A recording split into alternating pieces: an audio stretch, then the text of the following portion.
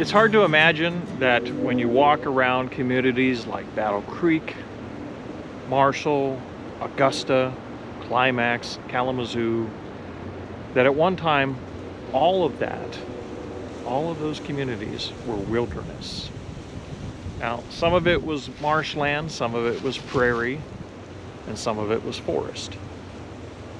But wilderness it was. From the arrival of the earliest pioneers in the 1830s to the prosperity of the milling community in the 1860s and 1870s, there was a point when this frontier territory reached a tipping point. When it transitioned from a time of desperate struggle to a thriving community. Here, centered in Battle Creek, there was a boom that happened long before the cereal boom of 1902. In fact, the boom manifested itself across Michigan. The fulcrum was a time between the early 1860s and through the post-Civil War era into the late 1870s. A time that could best be described as the golden harvest, a time of industrious farmers and clever inventors that brought Michigan out of the wilderness. So that is what we're going to explore today. So come along and join me. According to Bernice Bryant Lowe in Tales of Battle Creek, the earliest settler on the Gogwak Prairie is said to have built his cabin, returned to New York State for the winter, and brought his family back the following spring. However, the cabin was gone, burned. He didn't know that the Indians burned off the prairie each spring. If they were hungry and needed small game for survival, they burned it off 1 or 2 more times a year so that sighting their prey was easier. Thereafter, the settlers learned to create a firebreak of plowed ground around their homes and planted fields, until there were enough neighbors whose cultivation protected the whole prairie. Ecologists today say the Indians maintained the prairies by turning the grasses into ashes, whose nutrients were more readily washed into the soil than if the vegetation had rotted each winter. The burning of this natural hayfield kept trees, shrubs, and vines from getting a start. The settlers found the grass roots matted 6 to 8 feet deep. These roots had gradually brought trace elements from far below to stimulate the growth of the grasses to 4 and 5 feet above the ground. No wonder the prairies offered the richest soil to the newcomers. And what of you? Even the weariest travelers seemed aware of the prairie's beauty and recalled it years later. There were no pine trees in this region except on the islands of Gogwak Lake. This too may have resulted from the Indian custom of burning among the trees to keep the game visible. Bur oak was the commonest tree in Calhoun County. Its thick bark very resistant to heat. It resembled a pear tree in shape and size. The trees stood far enough apart so that the crops could be grown among them. Bur oak was a workable size too for the pioneer's first log cabin.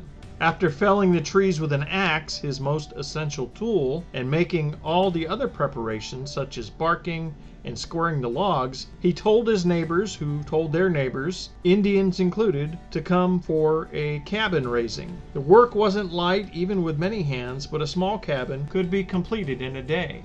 Bernice Bryant Lowe in her book recalls the account of a pioneer woman who arrived in 1831 with her husband and baby. They had sold all their furniture and carried nothing but a few trunks and some carpenter's tools and arrived in Michigan. They made a tent out of bushes for walls and 2 sheets for a roof, and they lived in it for 3 weeks until a house of sorts was ready. She described it as, "Our tent leaked very badly, and our clothes and bedding were often wet, but soon dried when the sun shone. As for baby, when it rained too hard, we put her under the wash tub until the shower was over."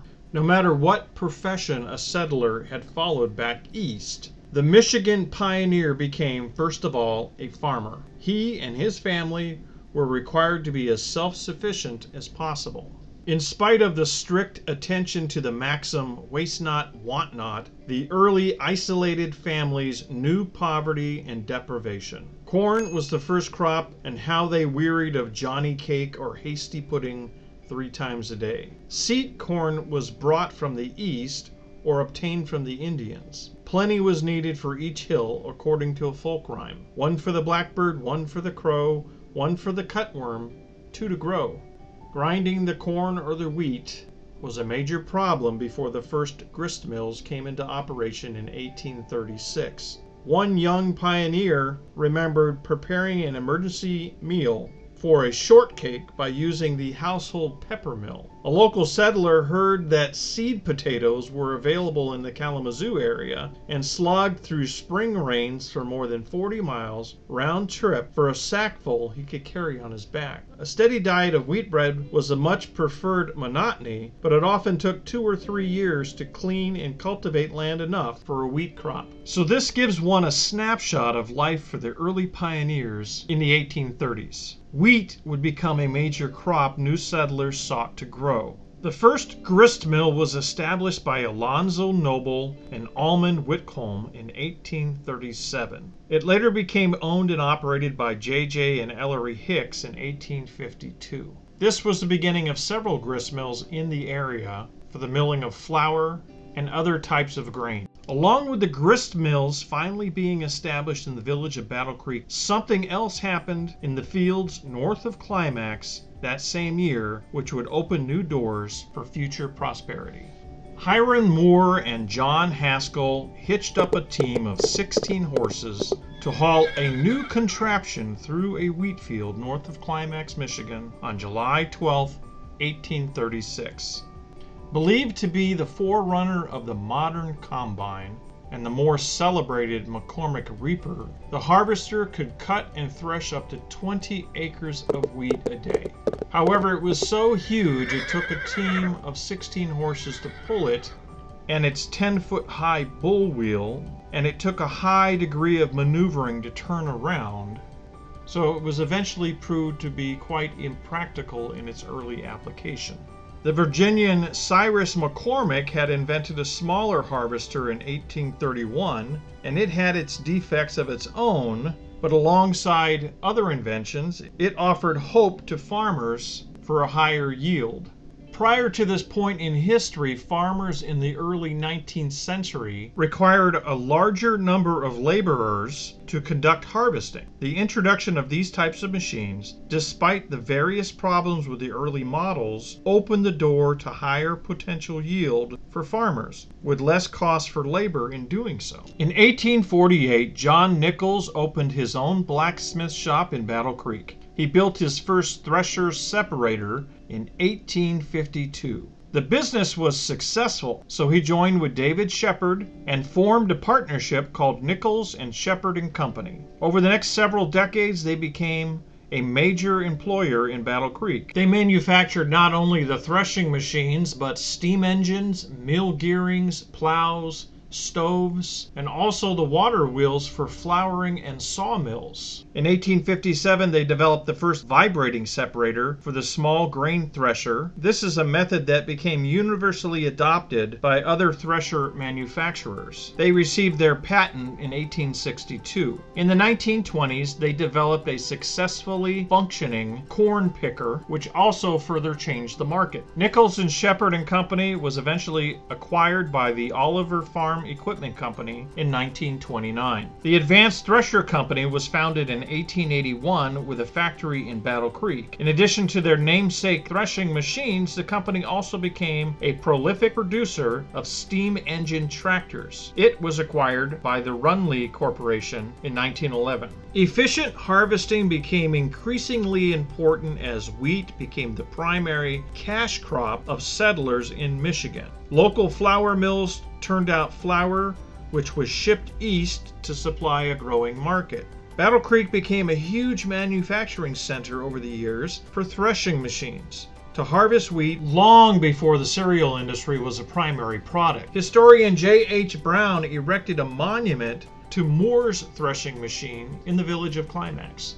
All of this was preamble to a major tipping point that was about to take place. It was during a bad winter in the late 1860s. The price of wheat had gone sailing upwards. So the following September, every farmer sowed as much seed of wheat as they could afford on every acre he could cultivate. The result was that there was a bumper crop and a price drop was threatened. So the farmers' magazines advised their readers to carry their wheat over until spring. Spring came and the roads finally thawed and settled enough for travel. There was more wheat stored within 10 miles of Battle Creek than ever before. On one day in May, a great procession of teams of wagons, each loaded down between 16 to 24 bushels of wheat, began to line up near present-day Horrocks at the corner of Fountain Street and Capitol. They continued on down to Michigan Avenue and then turned left, which was then called Main Street, and up to the corner of where it intersected with Van Buren Street. From there, they crossed the railroad tracks and went over to a grain elevator. Their return trip, they went down Van Buren Street to Division Street and then out of town. According to historian J.H. Brown, there were between 500 to 800 loads of wheat that sunny May day from farms chiefly to the south of Battle Creek. Not knowing all their neighbors were of the same mind, the farmers had not planned for lunch themselves or their animals. They didn't think they were going to be gone that long, and they didn't dare get out of the slow-moving line. Farmers that day received $3.15 per bushel. $3.15 a bushel was equivalent to about $100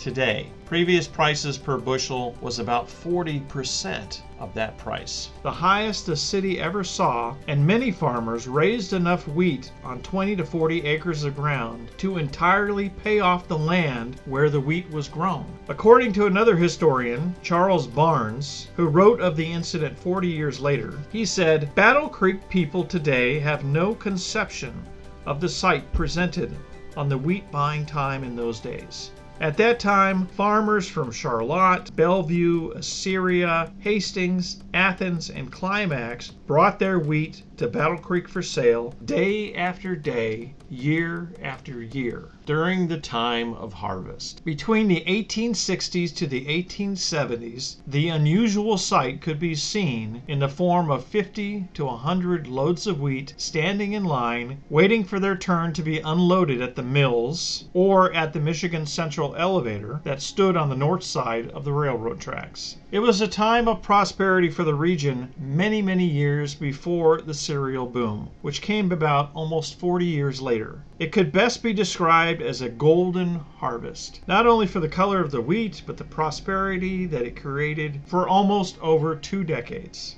It was akin to a perfect storm where the demand for flour out east was high, the advances in automation from new tools like the thresher increasing productivity and yield for the farmers, good weather, and the infrastructure of mills in Battle Creek. As I mentioned earlier, Nichols and Shepherd and Company and the Advanced Thresher Company were major operations in the manufacturing of farm equipment in the Midwest and the United States. To give you a scale of reference, especially if you're familiar with the Battle Creek area, I thought I would show you the size of their production facilities and where they were located. Here is the Nichols and Shepherd plant, which shows up on the 1887 Sanborn fire map and also later on the 1892 Sanborn fire map. It was located where Michigan Avenue and Union Street intersect in present day. Advanced Thresher shows up on the 1892 Sanborn fire map because they came into existence later. They're located where the Grand Trunk Avenue intersects with Kendall Street, which is now the City of Battle Creek's Public Works across from the fire hub. Both plants were located in close proximity to the railroad, and both had a fire station close by. So these two manufacturing companies created their own boom of employment in the region, which was all driven by agriculture. The market for wheat changed in Michigan in the late 1870s, with competition from western states and Canada supplying the east market. I found references to Michigan using a variety of wheat that was not as popular as some of the other wheat coming from these different parts of the country and Canada. Also, corn became a more profitable crop, and so wheat production began to die off. The milling industry shifted away from Battle Creek and was replaced by the cereal manufacturing industry over the years. However, it could be said that the bumper crop of the wheat harvest over those decades was the most important tipping point for economic prosperity for the young state of Michigan. Communities like Battle Creek and others across southwest and western Michigan played a vital role in the abundance driven by the agricultural pioneers. But few will ever remember the time of the harvest as an exclusive time of prosperity in the days of the oxen, horses, and wagons lining the streets. In the age before the automobile, it was the time of the golden harvest. That's going to do it for today's tour through the golden harvest. If you like today's video, please take a minute to hit the like button, subscribe to the channel, and leave me a comment. Tell me what you thought. And if you have a minute, check out my merchandise store down below and support my channel. Thanks for watching, and I'll see you next time.